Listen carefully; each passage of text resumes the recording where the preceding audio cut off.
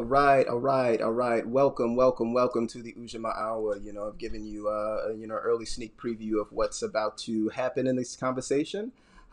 So yes, thank you all for tuning in to this evening's edition of the Ujamaa Hour. I am Michael Tekin Strode.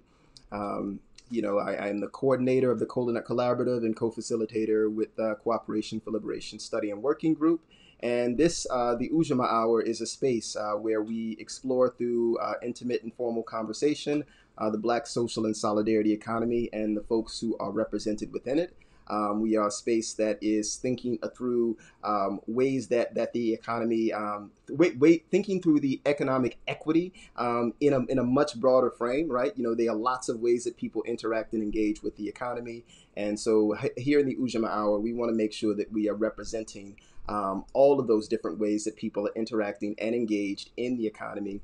And specifically, what the solidarity economy looks like through a Black lens.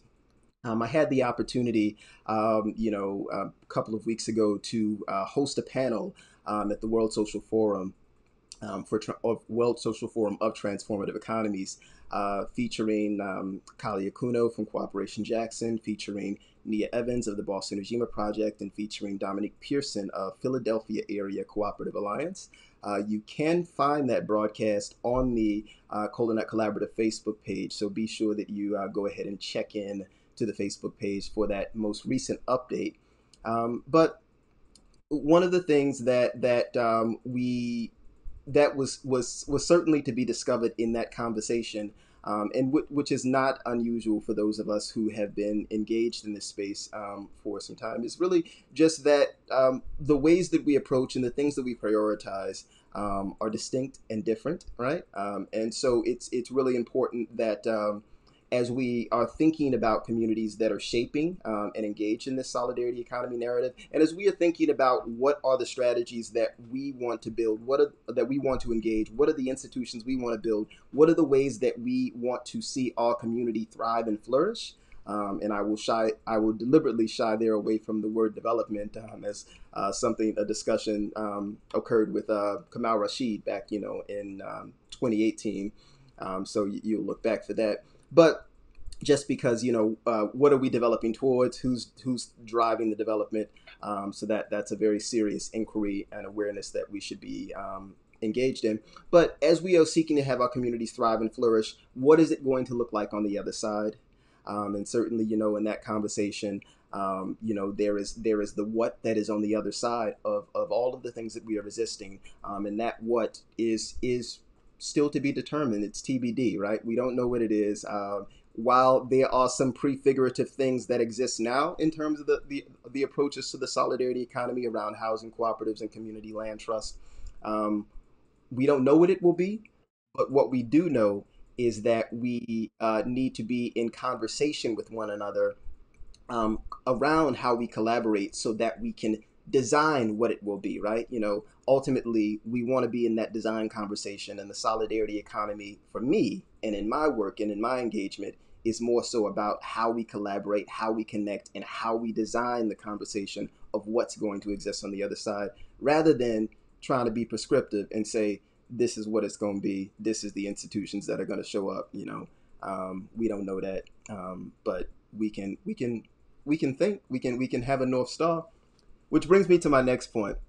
So I recently finished this past Sunday with the Center for Popular Economics, their Economics for Emancipation workshop, or I don't know if you call it a workshop. It's not really a workshop. It was a 5-week virtual series. They normally do it over the course of 5 days. But it's economics for organizers, organizers who are confronting conditions and challenges in our community. What would it look like to design a miniature economics course that accomplishes and that gets the information around economics to those organizers so that they can build, arguments that consider these economic ideas? I'd like to highlight that it was very valuable. It was a valuable experience, certainly for me personally. And there was some opportunity to nudge the facilitators and just give them kudos, because they were really doing some work in building out that space in a way that really engaged the subject. sometimes you get into subjects that are dry and dense. Certainly, economics is one of those subjects: productive and unproductive value and work. But they are also themselves engaged in a space of organizing, so they are looking out for the needs of what organizers might need to know, what arguments they might confront. And one of the last conversations we had was about the sort of national debt anxiety. So when folks talk about the government spending money, there's where's this national debt anxiety? But the debt's going to go up. We don't want to leave the debt to our children.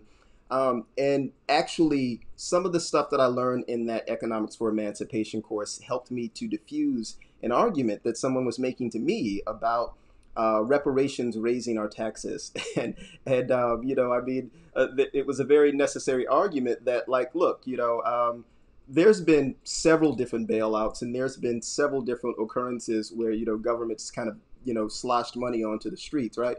And you can't actually make a case that that those things have actually resulted in a rise in taxes.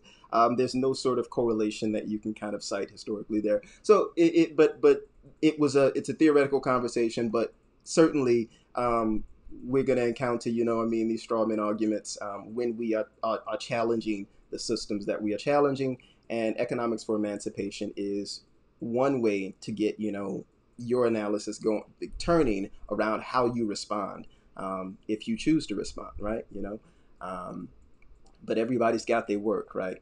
So one of the things that I shared during that session was this North Star meditation. So we'd open up each session with some type of grounding exercise, and I had the opportunity to ground us in the fourth week. And during that exercise, I developed the North Star meditation, right? And developed loosely, right? Because I'm sure there's someone somewhere else doing this North Star meditation. But effectively, the grounding exercise was related to some of the things we had studied around liberation, historical liberation fronts, right? And we talked about Henry Highland Garnett, and we talked about David Walker, right? And of course, the great grand robust Mama Harriet Tubman, right? And what the sort of what their approach was in terms of what they were thinking when they undertook the activities they undertook, right? Because you don't go into that unless you have a vision for what's happening on the other side of the activity you're doing. You don't face down death in the way that they did. If you don't actually have a vision of what you're heading towards. So this North Star meditation was something that called people to dig into what their North Star is. What is it that's guiding them towards the more liberated future that they're working towards? And it started basically with you visualizing the North Star. And I'm going to give you today one of my North Stars that I have been blessed to meet in this life. Natanye Davine Stewart, who has recently passed away. But someone who in the course of 2 years taught me a tremendous amount about what it means to convey information and all of the ways that information becomes absorbed. And I did not realize how much of a genius she was until she was no longer here. That's not necessarily anyone's fault. 2 years is a relatively short time to really get to know folks. But I could only appreciate that in the company of other people who knew her throughout her life and, were able to absorb some of that genius. So I give you a few moments of meditating and reflecting on Davine, or whatever your North Star is, right? What is it that's guiding you towards the future that you're looking towards? And if you want to take a moment and just look to the north, right? Look to the north and visualize what it is that you are heading towards. What's drawing you there? What are you following? And how will you feel when you get there? What's going to happen in your stomach, when you get there? What's happening in your heart when you get there? How does your skin feel? So that's a very brief moment in that North Star meditation. It's certainly, not, we don't have a container large enough to really contain the full meditation. which really involves, again, you taking your moment to hold your hand to your chest or your heart, and then facing the north, right? And then just, again, imagining yourself moving towards your North Star. So I give credit and praise and honor to Davine Stewart for being a North Star for myself personally, and dare I say, for Cooperation for Liberation Study and Working Group as a whole. A key member of our core team and a key member in the lineage of the work that we do, with whom we will never forget. So that stated, what am I reading nowadays, right? So I've actually just wrapped up, or I'm near wrapping up, Better Work Together, which is the story of Inspiral, which is something of a mystery. Like, you can't really call it a cooperative because it's not necessarily a cooperative. It's a consultancy of consultants. They all own the organization in some sort of way, but beyond sort of trying to explain what Inspiral is, this text, Better Work Together, has actually convinced me that I need to become a governance expert. So I've really been digging into everything that I can recently that will help me think through the sort of anatomy of collaboration, the anatomy of working together, the dynamics of really engaging in that ongoing work to help groups cohere. So Better Work Together has been a critical text that's kind of opened my eyes and just kind of nudged some thoughts around that. So I certainly advise that you all pick up a copy of Better Work Together, take a glance at that, and mark your passages. And when you find some things in there that resonate with you, feel free to post them to the Collaborative page. We'd love to engage in that dialogue around that. In addition to Better Work Together, I dug into Beatrice Briggs' Introduction to Consensus, which is not necessarily near as as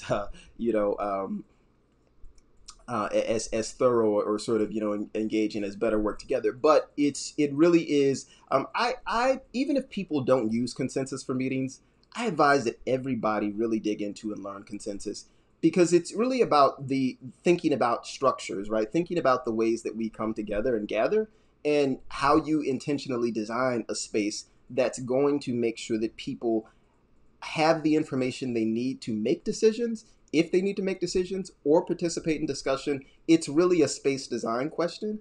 And so, I'm really, advising that folks, again, you don't have to use consensus to know consensus, but knowing consensus actually would make any meeting process better. And I can, attest to that in sort of real life from the engagement that I've had recently with the U.S. Solidarity Economy Network and Dill Pickle boards.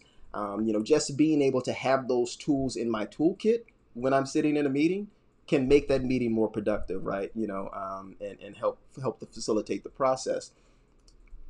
And the final thing that I want to lift up is that this past Saturday, National Public Housing Museum hosted a screening and a keynote. So they had a keynote from Shirley Sherrod, the great, magnanimous, gifted, Shirley Sherrod of New Communities Incorporated Land Trust down there in Georgia, just terribly, disrespected and shifted out of office during one of the Obama administration. So, but it was an important conversation around the sort of teach-in around community land trust. So giving people the information that they need to understand what the community land trust model is, but then also, like we do at Cooperation for Liberation, really grounding in this notion that that some of these structures come to be from communities who actually have the problem to solve. And so, new communities in Georgia and small landholders and small farmers in Georgia actually had a problem to solve around access to land, which was that, racism and white supremacy kept land out of black hands. So that's what, I want people to pick up from this idea around the Black social and solidarity economy. We've got problems to solve. I'm just convinced that we too often choose the wrong tools to solve them. And so, we could argue over that on a different day. But it is certainly, something that I am feeling very much. And fortunately, we've got some experts out here who are giving us new tools to solve the problems that we need to solve. And we've got one of them on the line with us tonight. So who we'll be speaking with tonight is going to be Elizabeth Carter of formerly of Urban Cooperative Enterprise Legal Center, now in private practice, supporting Black entrepreneurs, startups, small businesses, cooperatives, nonprofits, and really engaging in this notion of democratizing access to business capital. So I'm really looking forward to this conversation. I had an opportunity to engage again in something in Elizabeth's discussion or presentation to for law. What was it? Lawyers for Black Lives. Yes. So Renee Hatcher hosted that Solidarity Economy webinar on with Lawyers for Black Lives. So I had an opportunity to engage in that. So we'll get into some subjects around rebellious lawyering. We'll really, get an understanding of Elizabeth's work and practice, and really what brings people to this work. So those are some critical questions that we're going to touch upon tonight. And so with that, I'm going to bring our guest in this evening. If I can actually find my scene, and boom, there it is. And we have Elizabeth Carter with us on the line. Welcome, Elizabeth. Hi, thank you for having me. Yes, yes, yes. Very welcome. Before I begin, I've been saying that full name. Do you prefer Elizabeth or Liz? Which Either is fine. I've been called Liz, Beth, so I go by either. Okay, okay, excellent, excellent. Well, yeah, welcome to the broadcast. So why don't we start with, bios don't really tell us the story, right? Help us walk the road with you. What's the road that brought you here? Be as expansive or as brief as you choose. Just tell us how you got here to where the work you're doing now. Oh, that's interesting because it definitely evolved, and I would say narrowed or more specific. But definitely the heart has remained the same. So I would go as far back as college, but won't spend too much time in that era. But my awareness of the sort of disparities when it came to race and class my freshman year at University of Michigan. Growing up, I would hear, so first generation college student, mother low income, raised kids on her own. And so I definitely understood just as much as a kid can understand, as far as economic position and differences. But it was more so, it wasn't like something that was real to me until I became, like I said, face to face with other similarly situated students in terms of I'm sitting in class next to you. Maybe, before you're on my television, right? So it's like something else further away. But now it's like, okay, we come from different worlds, but yet we're in the same positioning.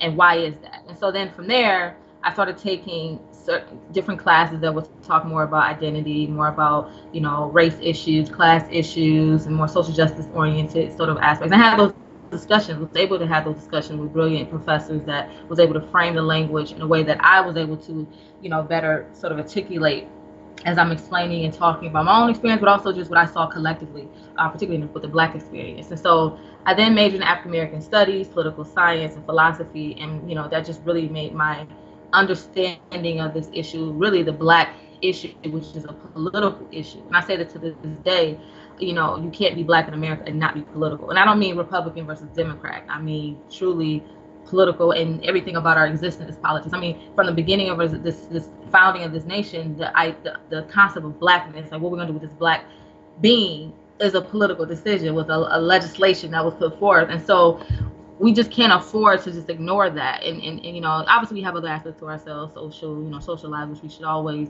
remember that as well. But I was early, I guess I was politicized in college, right? And so from there, I said, I always knew I wanted to be a lawyer just because of something my mother told me to do. But in college, it kind of got more like, okay, what type of lawyer, right? I really didn't know that you could do anything with the law, right? You knew the criminal, corporate, and maybe that's about it, right? The typical, even now, like family members, oh, can you do this for me, this criminal? Like, I don't do criminal law.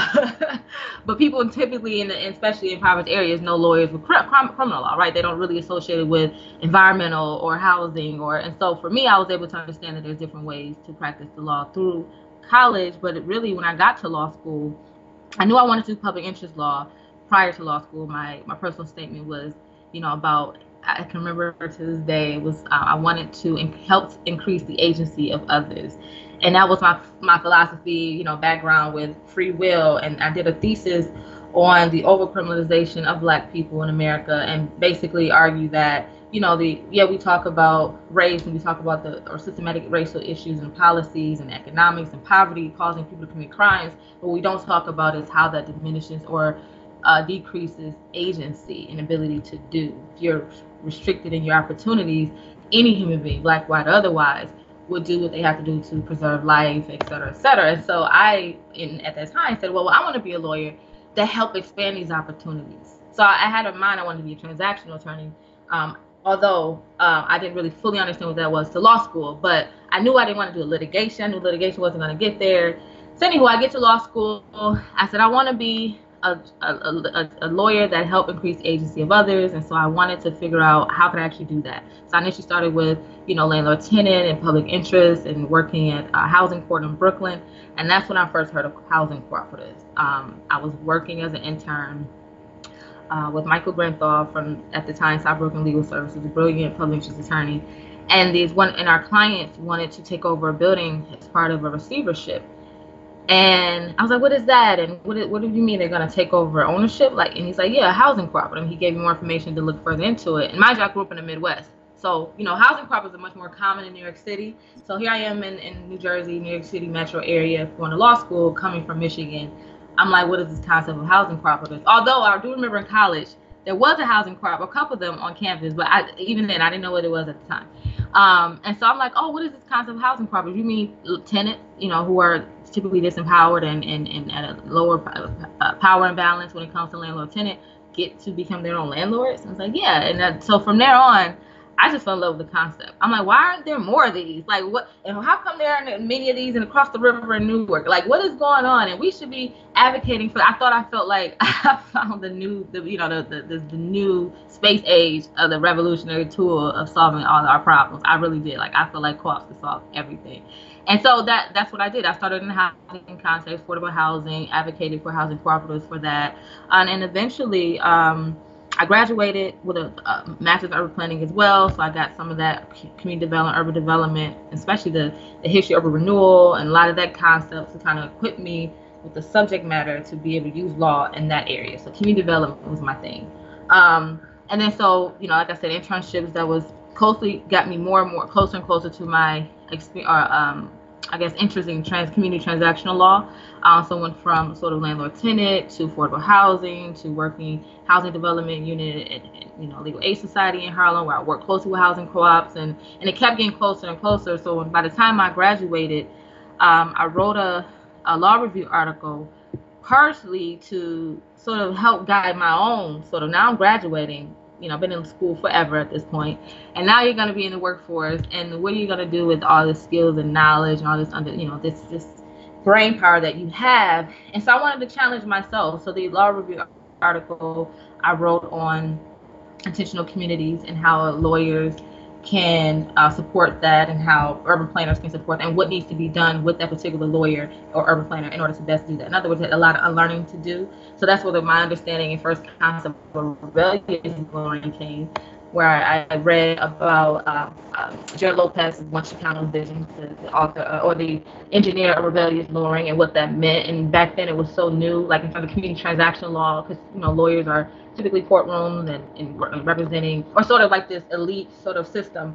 Whereas he was saying, no, I'm part of the system. I'm ready to work on behalf of the system. How can I work with other community members? How can I work with other professionals? How can we do this collectively to end this, the status quo is going to take that? And so I really, really fell for that, and really wanted to use that model for my own concept of lawyering as I entered to the legal world and workforce. And so that's what I did. From there on, that was the motivation behind the creation of Urban Cooperative Enterprise Legal Center.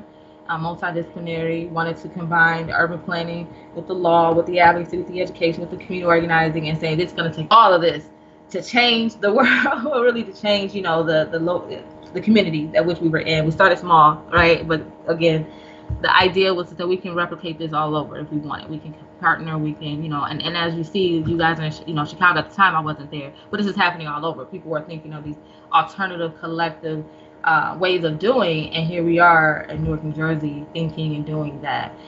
So that's what how USEL, short for Urban Cooperative Enterprise Legal Center, or Legal Center, USEL for short, started. And really started off with education, then transitioned to the organizing piece, and really built a strong team of community organizers that were from the community, and really just built a community essentially, right? And that was what the point was. Like, the organization was a model, was a tool, of way for all of us to organize and really build a community that we wanted to see. And so certain principles, consensus decision making, we wanted to learn, restorative justice we were learning before I left, and just really saying, how can we really transform? So it's not just about what we want to do. So it's not just about creating cooperatives. It's also about creating procedures that are alternative as well, right? So not a majoritarian system where some are left out or disadvantaged because they're just not the greater voice, and their voices aren't heard, right? It's about countering that and saying, how can all of our collective voices be heard for the greater common good? It's also about not just throwing someone away because they commit a harm, and not the person feeling ashamed to admit or to take accountability, because it's about healing, right? And so we really thought about a lot of that, because I think solidarity economies and cooperatives is more than just a legal structure. It's more than just an economic tool. It's more than just a housing unit, right? It's also about a way of life. It really is. If that's how you have, it's intentional to do it that way. I mean, depends on who you're speaking with. You have people who create co-ops and it's just a housing for them, right? You have people who create worker co-ops, it's just an economic means for them. But for us, it was so much more. It was beyond economics. And so from there, well, simultaneously, I started a private practice, or before that, I should say. At the same time I started USEL, I actually began working at the city government level as special counsel or assistant legislative director. And from there, I was able to do pretty great projects related to co-ops. Actually, the mayor at the time had an agenda regarding co-op or city-sponsored co-op projects, and I was able to help lead, major affordable housing cooperative projects. Also, provide counsel insight to city-sponsored worker cooperative, and even, drafted and authored legislation designed to promote and encourage co-op development through tax subsidies. And so it was interesting. I had it's almost like I hit the ground running really quickly with the legal skills, but also was able to stay true to myself and internally what I felt and what I believe and how I wish the world to be, and then also to be grateful to have others around me that felt the same in order to build a collective vision. And so, yeah, that's sort of the beginning to sort of the middle, because I'm in a different space now as well, but that's the most recent history. From there till now that I'm in Chicago, I wanted to figure out, because again, you're growing, you're learning, you're constantly refining, and I realized that in my private practice, there's so many, and I work with artists, I work with local and small business owners, nonprofits, mid-sizes, as well as just starting out, and really just a government agencies are represented. So I had a breadth of clients and experience in transactional law, community development, redevelopment law. But what I noticed with my small business clients and my artists was that, they had great talent, great business ideas, but the funding was always an issue. And then I got more into just understanding and researching about the funding and capital space when it comes to startups and business capital. And I wanted to be a part of that difference. I didn't, hearing the statistics that Black women are the largest growing group of entrepreneurs, yet the least likely to be funded, doesn't sit well with me. It's like, well, we need to create an ecosystem for these sisters, right? These women, me, right? And so we need to create an ecosystem where you have not only the funding support, but you also have the legal support. You have this whole support system that makes the business successful.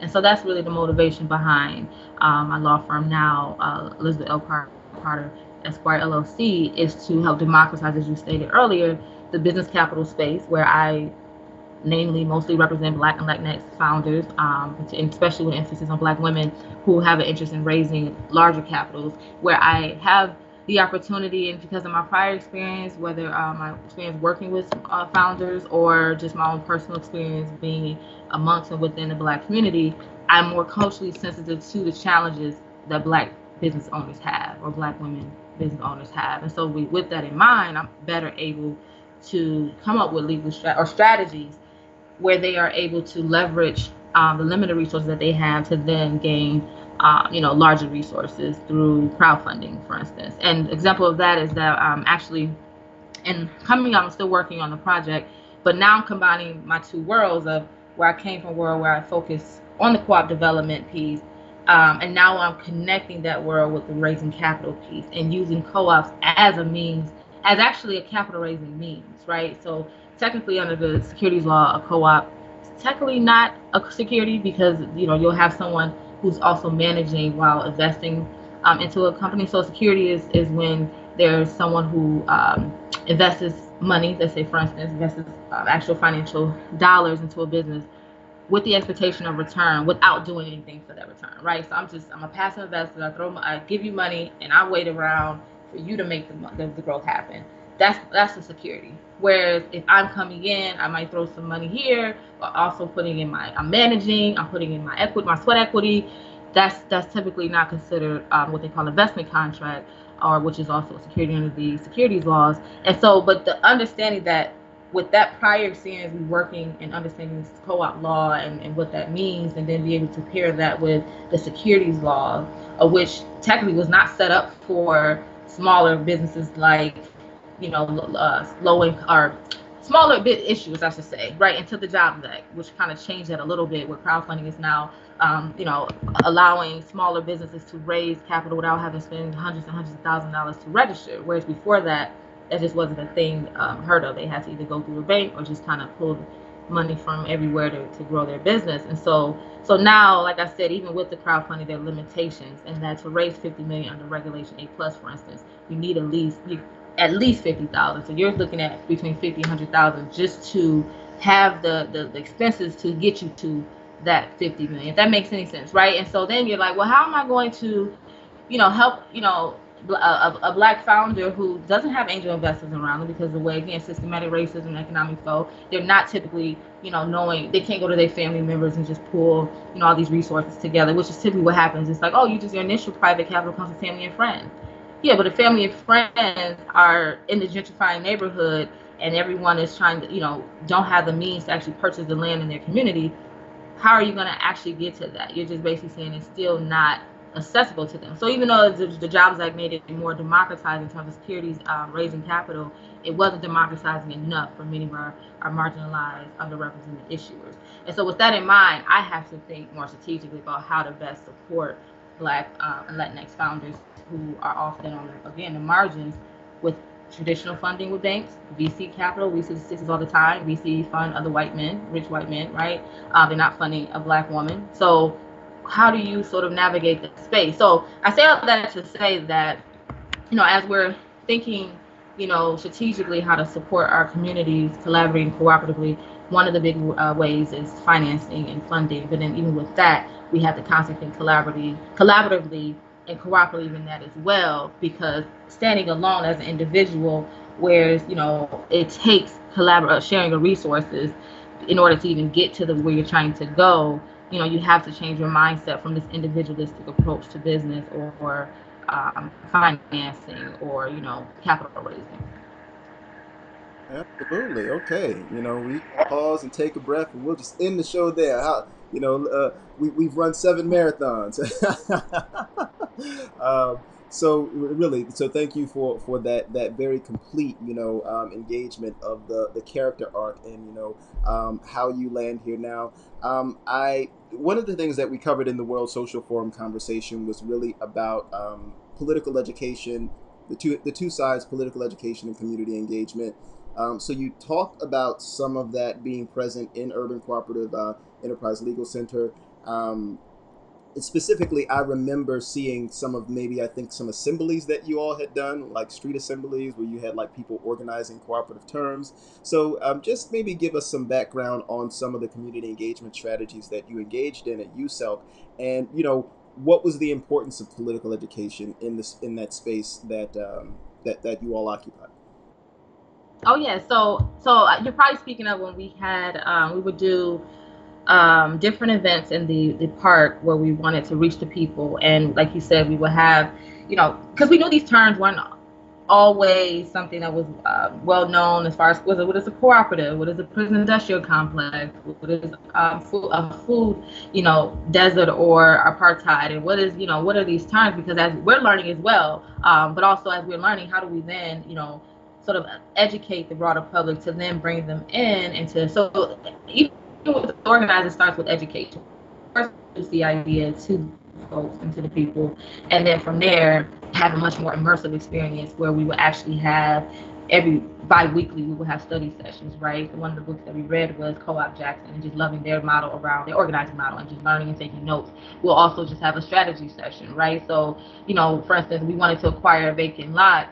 What are the tools, local tools can we use to do that, and just strategize around that, like for instance using certain redevelopment tools within the city, or that you acquire land, or just saying how do we create financial economic mechanisms in order to share and bring resources together. And then we will also just have the engagement piece, which was, okay, once we get done studying and strategizing together in meetings, formal meetings, we'll then go on the community and again introduce these topics to people, whether it's in the park, whether it's through functions that we've created or started. And then from there, the hope and aim is to then mobilize them and bring them into the fold. So then we further then again organize the broader community around these topics. So it's definitely important. One thing, if you look at historically the development of co-ops or creation of cooperatives in the Black community specifically, it always started with these study circles, right? And just trying to get a better understanding of politics and the political economy. Because if you don't know what environment you're in, you don't really know how to transform it. And so we knew that, you said, the importance of understanding the politics and knowing that being Black is political is that it's a starting point. So then you know how to then maneuver when you say, well, I want to make a different environment. I want to create something new. I want to create something where people with limited resources can actually acquire property, right? How can I do that? Well, first you have to understand the political economy that you're in. Okay, well, we know that, this is the politics, this is how the politics are conducted. We know that, okay, we need to acquire, most of, especially urban areas, a lot of land is city owned. How do we acquire that land? Who's the major players? Who do we need to talk with? Who do we need to agitate? Whatever it is, right? But if you until you understand, and I'll give you a prime example. We work both in Newark and Trenton in New Jersey, two different cities, although similar issues. Trenton, for the most part, and we learned this from our organizers because they live there, they work there, they know. Trenton is predominantly, as far as who are the major players, who are the major actors, and who are who we have may or may not have to engage with, is basically state sort of ran, right? It's the capital of the state. A lot of the property is owned by the state. There's major nonprofits that are affiliated with the state that own a lot of property, problematic in their own right, in their own way. And then you look at a city like Newark, which is heavily controlled by the city itself, and historically, right? I mean, Newark is a major city. You don't see the same type of state influence, and so the actors change, right? And so when we think of what is the political environment that we're in, we have to know that, so then we know what kind of tools or how to navigate that space, and again, what kind of legal tools, what kind of organizing tools. It's so important. And then also just understanding, having that foundation. I think a lot of the times we're ready to work, and we're not understanding our mutual values. We may all have the same, so a similar goal of gentrification, right? But we're not approaching it the same way, or we're not coming at it. Say for instance, I may come at it and think, I think cooperative, collaborative, we're going to do this together. Where someone is used to working in a hierarchical kind of way, and that can create tension in the community because you're not coming at it procedurally the right way. So I think it's just better understanding, like you said, using a certain type of language, understanding the language where we all are speaking and operating from, so that we can have better working relationships. We're still human, we may have the interest, but that can break, movements a lot if we're bickering with one another. We can't even get outside the internal conflict, let alone address the external conflict. Absolutely. And so you've shifted to this conversation around capital, and you seem to be ingratiating yourself in a few local contexts. I saw in the newsletter that you've joined the advisory board of Self Help Seaway, for the folks who are longtime Chicagoans. The old Seaway Federal, or no, the old Seaway is now Self Help Federal Credit Union. With the Seaway branding. So just tell us, what brought that invitation along, and then maybe you can tell me why Daryl's not returning my emails. Uh, well, so you're right. So the concept of this bridging capital. So now that I'm in this space and hyper focused on assisting with the legal compliance and strategy of raising capital for Black and Brown or issuers or businesses, again, that concept of, okay, you'll have some, of course, come in with the resources needed for the legal support, ready to go, ready to rock and roll. Then you'll have others, and that's not just limited to Black and Brown, but this is just some of the issues that you'll see with folks who are normally marginalized from traditional funding sources, or even, family and friend sources that, and again, I think crowdfunding is a marketing tool, so they'll see a lot in the online, right? Oh, this person raised $1 million. This person raised $2 million. I want to do that too. This person raised $50 million from 16,000 people. I want to do that, right? You're like, okay, cool. Okay, $50 million. All right. Well, what is your budget? And they're like, oh, I mean, budget this X amount, and that amount is it's not nearly enough of what it typically would cost to do that. And so then you don't want to just say, well, you come back when you have the money, right? Or come back when you can afford it, or even just say, well, you're not really ready. Because we understand the greater purpose behind why they want to raise this $50 million. They want to really take control collectively of the community that they come from. They're afraid that places like Milwaukee or Newark or Detroit is going to be turned over and too expensive for the folks who were there for decades. And so people are really saying, oh, this is a way for us to collectively raise money to buy the block, right? And so they have real larger than my individual goals to do this for sure. It's just that reality is it takes money to make money, even in this democratic crowdfunding space, right? And so that's where the strategic can we do to knowing that reality, right? As an attorney that is in the space, we've been working community development, we're working with marginalized communities. I understand that this is a reality, right? This is not something that I naively just go to a bank and just get the money, right? Because that's just not reality, right? And so we have to think strategically. And so with self-help being a credit union, which is also a co-op, and having a specific mission to support Black and Brown and Latinx communities, they're more willing and able to also help and speak strategically about how to better support the Black and Latinx Chicago community. And so for me, I was able to connect with them and say, hey, I come from this space. I think that credit unions have a strong position within this crowdfunding space to be able to provide that bridge capital of smaller needs compared to what the bank is used to lending, but large enough for this individual business owner who then can take that for their initial operations, initial costs, to then leverage that to raise the 1 million, 5 million, 10 million, 20, 50 million, which is under the crowdfunding. And so that's where that motivation came from, was really trying to fill in a gap, right? Because again, you just see crowdfunding that says, oh, this Democratic Jobs Act allows small business owners to do this, and then no one talks about the toll it takes to even get there, right? No one talks about the systematic issues that prevent a lot of Black and Brown issuers from actually doing it, because it takes the upfront capital and they're like, well, I have to raise money.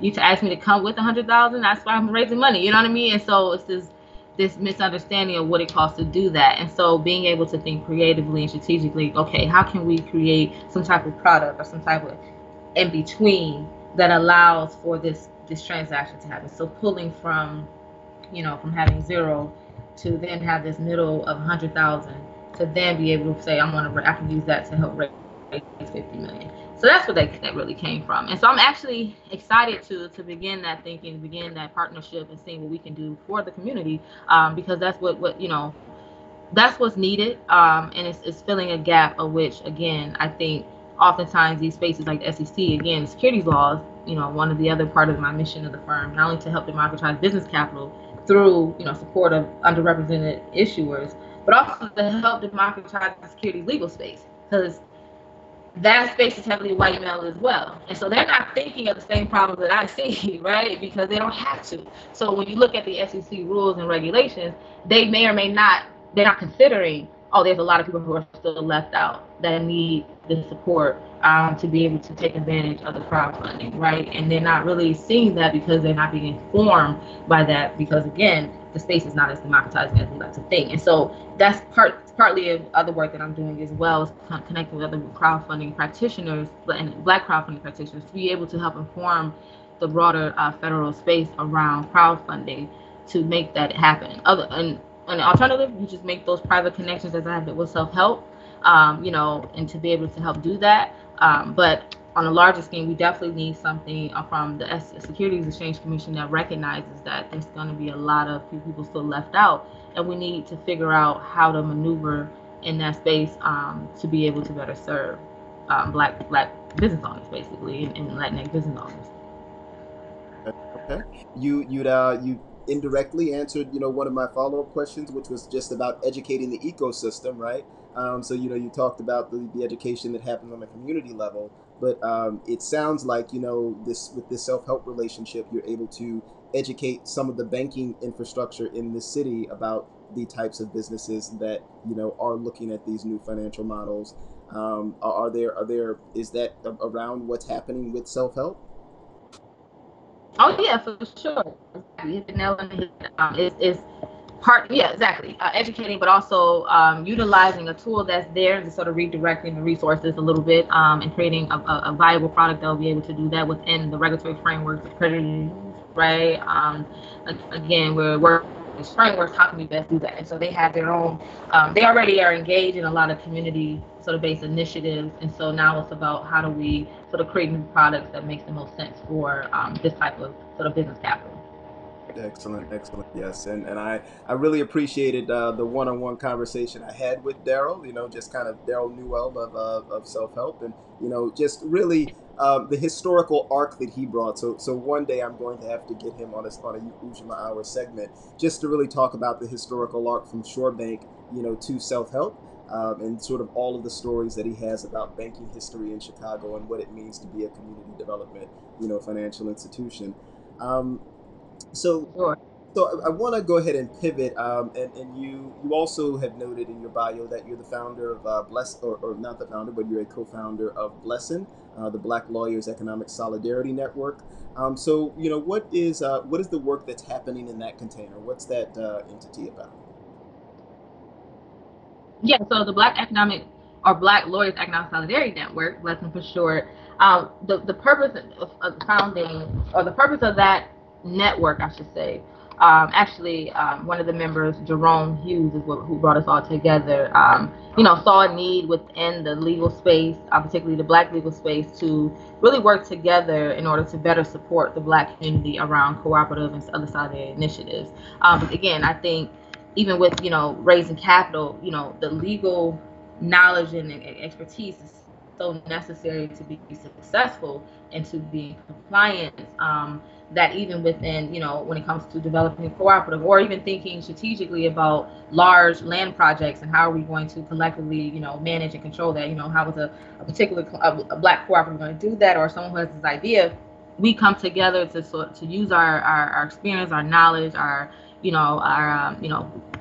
ability to research and just figure, to put things together. And like I said, even with the concept of bringing co-ops into the securities world and just kind of strategically bring things together, I think that's the point. Is like, how do we best serve our community as professionals with all this, with the knowledge, particular skills that we have? How do we bring it so that it's more community based? And I think that was the intention of BLESN, is to better do that. Because again, we recognize that as Black lawyers in the space, we're in a unique position to be better able to serve the other members of the Black community within this space. Excellent, excellent. So for folks who are in the audience, if you have questions, feel free to make sure that you use that chat. We will be taking some of those questions from the audience. So if you do have questions for our guest Elizabeth Carter this evening, please make sure that you drop those in the chat. We appreciate seeing Keela Upton, has dropped something down there in the chat, letting us know about jumping on the call late.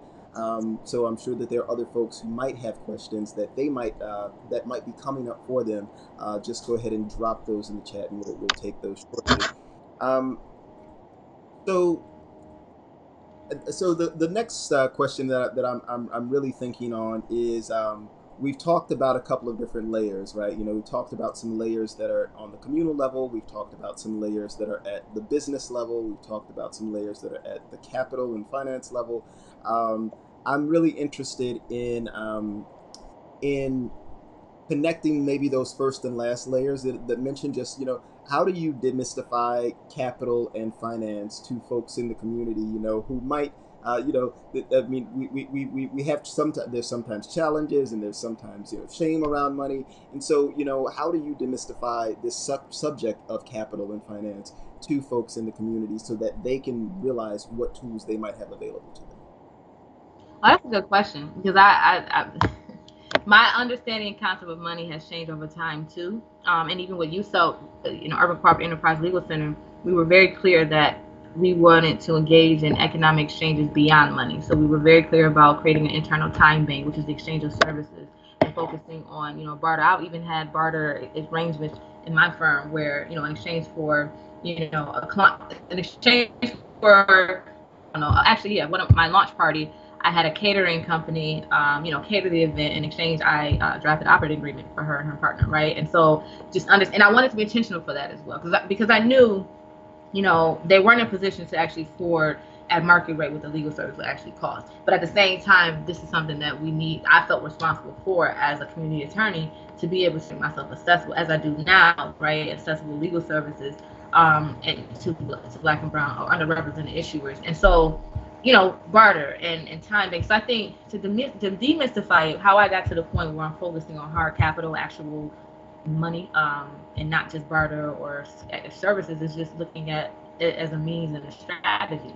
It's not the only, right? It's not the main. It's not the overall, the high. It's not a hierarchy. It's just about the need and a strategy. And so, like, for instance, I still, again, going back to co-ops and seeing that as an economic tool and not just a legal entity, or even just not even community organized, because I see co-ops in all types of sort of categories, right? As a community organizing tool, as a community development, in this case with raising capital, I see it as a financial, economic, practical tool. So you have two small businesses who are operating alone or about on their own, similarly situated in the same, say industry, say a restaurant, two restaurant, you know, or cafes. They're operating in the same community, and yet, you know, like for instance like COVID, are being hit hard and can't really operate alone by themselves. So then the concept would be, well, come together as a co-op where, you know, your employees as well as the two owners, say it's a single member owner LLC, come together as a cooperative and actually be able to share the cost of doing business, actually be able to leverage the resources that they have, to then be able to use that. So once they get the operations flowing again and sharing and dropping some of those costs, and be able to strategize and use two brains rather than one, to be able to strategically focus on the market and how do they get viable, you know, business in. Then to be able to say, well, we want to grow. Let's use this money that we've made in the stable, you know, sustainable operations, to then raise larger capital through regulation, crowdfunding, right?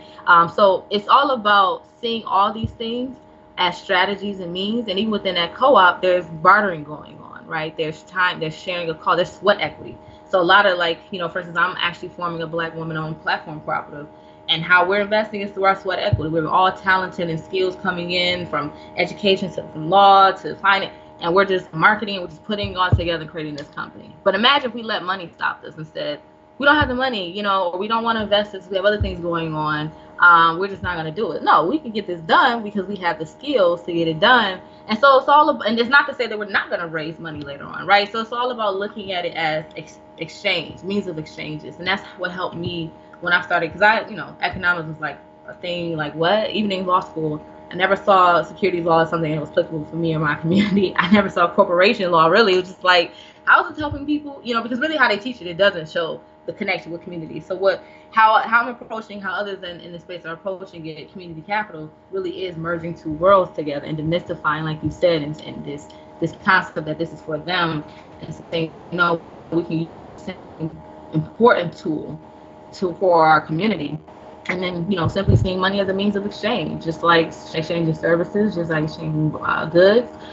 It really is just giving gifts. Like, it's about keeping the community productive economically, socially, and keeping things moving. So I would just say that, I mean, look at it as it's a means. It's not the end all be all. Look at it as what you do. You're doing it for greater than money, but not without money, right? Especially when money is still an important factor. But there are people who do operate simply without money. So there just depends on your needs and depends on the strategy that you have. But simply money is a means. It's not the end all be all. Excellent, excellent. Yes, and that certainly mirrors, a conversation we've had earlier on the Ujamaa Hour, which really talked about those 8 forms of capital: financial, intellectual, living, material, cultural, experiential, social, and spiritual. All of these different ways exist for folks to exchange. Finance is 1/8 of that. So, definitely, knowing how to engage these other forms of capital that we have access to changes the Yeah. dynamic and changes the definition of what we call an under-resourced community. Um, so I will reach out and dig into this very sizable question from Keela Smith Upton, which says, what is one of the best ways to focus on getting community development pre-development funding support prior to having a site or site control, if the focus is to develop people and members first? So I can reread that question if you want to chew on that one more time, if necessary. Yeah, I mean, I think I heard it, but yeah, maybe paraphrase a little. Yes. So I will say that I know that Keela has been working on potentially an artist cooperative in the city, Okay. and so I think what she's saying is that they don't have a site yet, they don't have any site control. They're looking to think about how to get the pre-development funding. So maybe that initial bridge, to get them to the point where they can actually launch the development or actually build out or something. Oh, okay. So I don't know if the group is already formed, but I will focus on the people development piece, or in terms of the community organizing piece first, and getting a holistic group, and then seeing what resources you have within that group, whether it's initial financial capital, or as we talk about the sweat equity, and get what you could done then. But if you really, because it sounds like you're trying to acquire land or at least lease land, you're definitely going to need financial capital, right? And so I would say, going back to the example, and it's hard to answer because I don't know their financial situation, but going back to the 2 examples with, forming a cooperative and using that to then leverage a larger capital raising ask. There's rewards crowdfunding, which is not a securities at all either, but you can go, there's a black-owned, woman-owned, fundblackwomen.com and fundblackfunders.com that allow you to raise, and this is another strategy, right? And that we talked about within the crowdfunding space, black crowdfunding space, there's ways for us all collaborate and in different platforms to be able to support that one business owner. So that rewards crowdfunding, it has lower cost because you don't need an attorney necessarily to help you with the compliance of securities, right? Because it's technically not a security. So use that model, or use that to get your initial, right? After you form your collective group, your internal, sort of pool of money or your pool of resources, then leverage that with something even larger with the rewards crowdfunding, then leverage that with the investment crowdfunding. But before you even get there, obviously there's a cost to get there, but then by then you'll have, through the rewards crowdfunding, sort of your startup capital cost to help raise that larger ask. But even if you didn't, right, I think at that point, whatever you raise on that rewards crowdfunding, you can then probably go to, say, for instance, Self-Help Credit Union and speak about the micro lending loans that they will have. Or I think there's other organizations in Chicago as well that do micro lending, right? And say, well, this is what, and I don't, again, everybody has their own underwriting, but this is something that, we'll have to look into to see the specifics, but this is something as I'm looking from a sort of a abstract point of view, using these different sort of collective means of raising capital to then leverage further capital raising. So long story short, internally pull the resources together. You can use a model such as rewards crowdfunding. There's a fee attached to it in terms of percentage of what you raise, but you can at least save costs on like the legal and accounting costs when you do that. Use that money from there to then leverage additional fundraising, whether it's through investment crowdfunding, or whether it's through bridge capital loan, depending on what stage you're in, to then maybe raise even larger capital. So that's what I would say as from the outset. Hopefully it was helpful, but again, it just depends on what level or stages you are in. I'll have to look into your situation much more intimately. But that's from the outset, I would say. I mean, but this is the type of stuff that I work with clients and trying to figure, okay, well, all right, here's this and here's that and here's this tool and let's pull all this, like really literally creating a capital stack in order to better help. But I think it sounds like she already did the most important part, is getting the people organized and on the same page and forming that sort of initial cooperative, even if it's not legally formed yet, but that initial collective, which will be the foundation of the organization before you even start raising capital, the most important part. So I think she's well on her way. Okay, okay. And actually, there were two clarifying comments that did come in the meantime. She noted that the group is not already formed. And then there was also a question to repeat two of the websites that you had mentioned. Oh, yeah, Fund, FUND, Black Women, BLACK.com, and that's for specifically for Black women founders. And then no, I'm sorry, fundblackwomen.com. I hope I got it right. And then the other one is fundblackfunders.com. Either way, if you find, I know Fund Black Funders is one, and yes, fundblackwomen.com, because the computer just popped up, and the other one is fundblackfounders.com. Okay, okay. And we'll make sure to drop those in chat shortly. Um, So, in terms of just this question around crowdfunding, I know that recently, and this is sort of a tangent into some of these land-based crowdfunding programs. So recently, in New Orleans, House of Tulip, at this point, in the matter of about 3 weeks, has raised about $300,000 towards a community land trust specifically for black, non-gender conforming or transgender folks. So I'm interested in whether or not, you've talked about some of the work you're doing around crowdfunding. Do you also participate in like helping people to shape an attractive crowdfunding opportunity? Is that part of what you do, or do you leave that to some other person inside of their space? Wait, tell me, kind of clarify that. Do I help Oh, to shape the well, crowdfunding? Well, so House of Tulip, one, they had a very attractive story. They also came in a moment, where everybody wants to put money in Black people's hands right now. So I'm just wondering, when you're talking about crowdfunding, are you helping people to shape the narrative around the crowdfund? Like, here's the good way to kind of put a crowdfund offer out, or is that like somebody else who does like messaging around, like, what you should, are you basically just doing the law portion of like, here's how you actually need to package this security, or do you also help people think about, how to shape what they're saying and what they're putting out for the crowd? Both. So both in different ways. So I recently, in part of, we're new. We're forming a Black crowdfunding coalition. So this is, I'm an attorney. We have someone who does marketing for crowdfunding issuers. We have platform owners, like a woman, Renee King, who owns fundblackwomen.com. We have equity platform. We hoping to have investors and just everyone in this space to come together to inform not only policy, but also sort of the internal standards and how we go about, making sure that this remains a viable option for our Black community.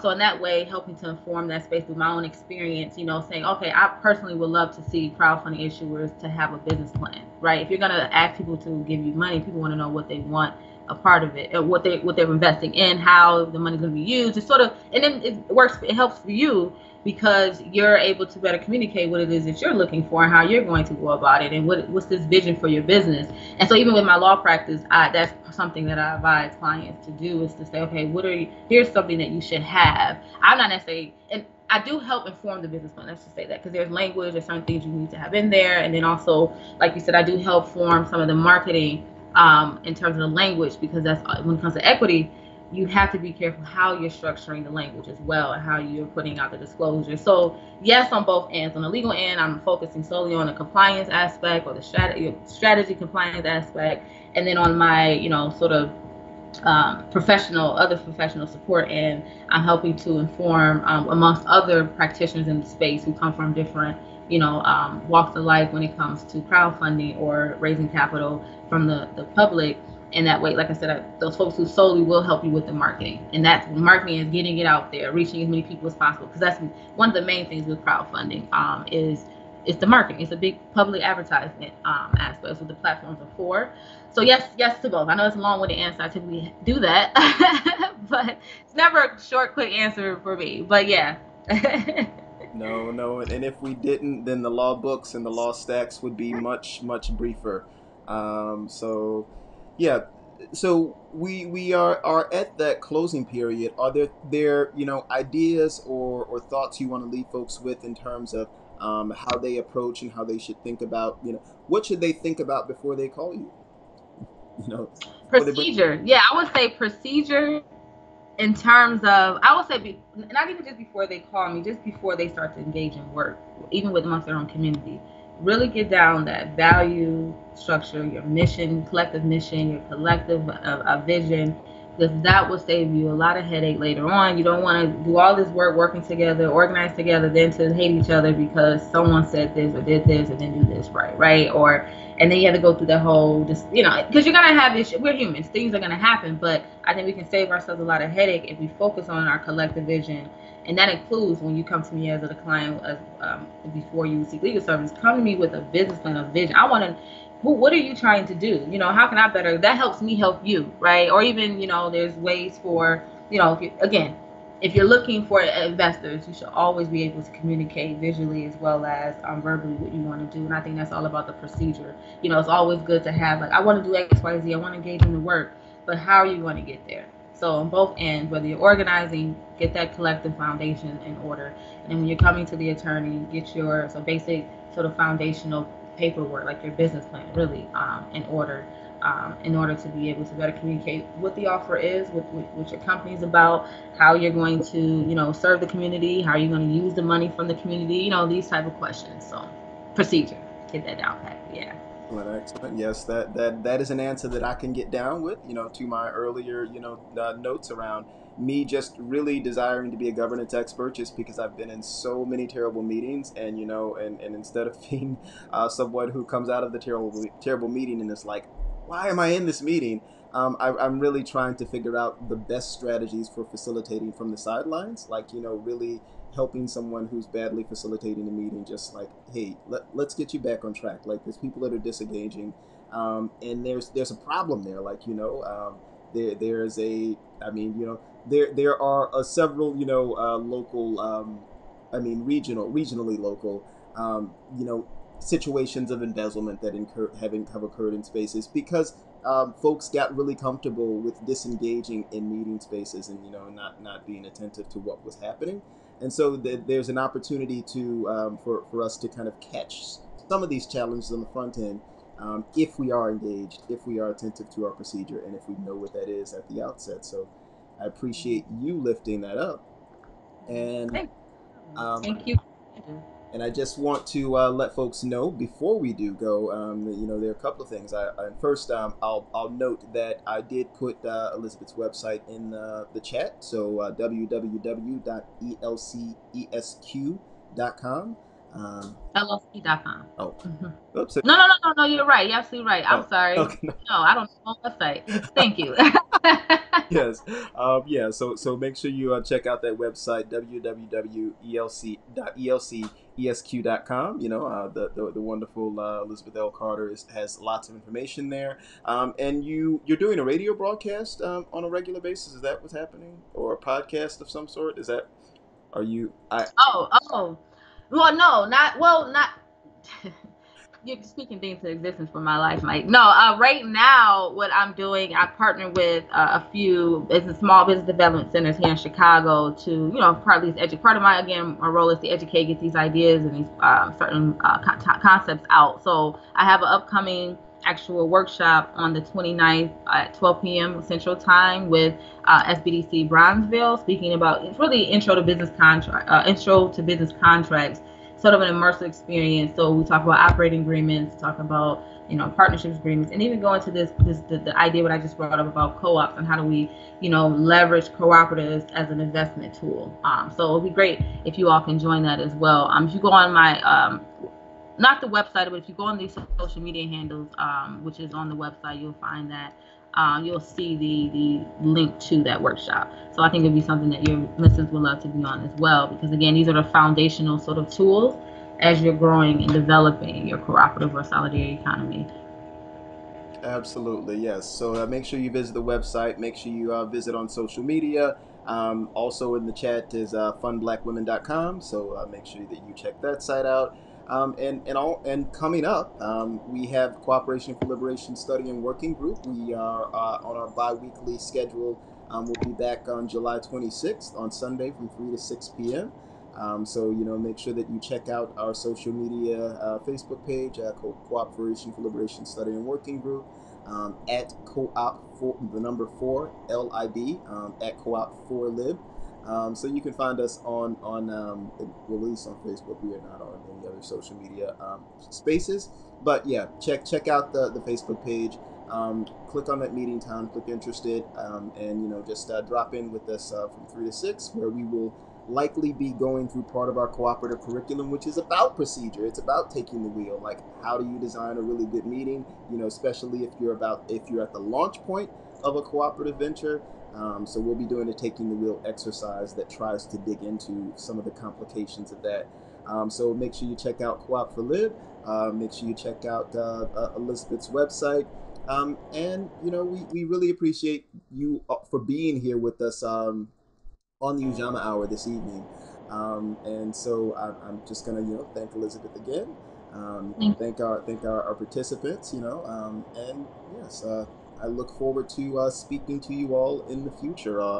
We'll be back. Actually, one more piece I have to highlight.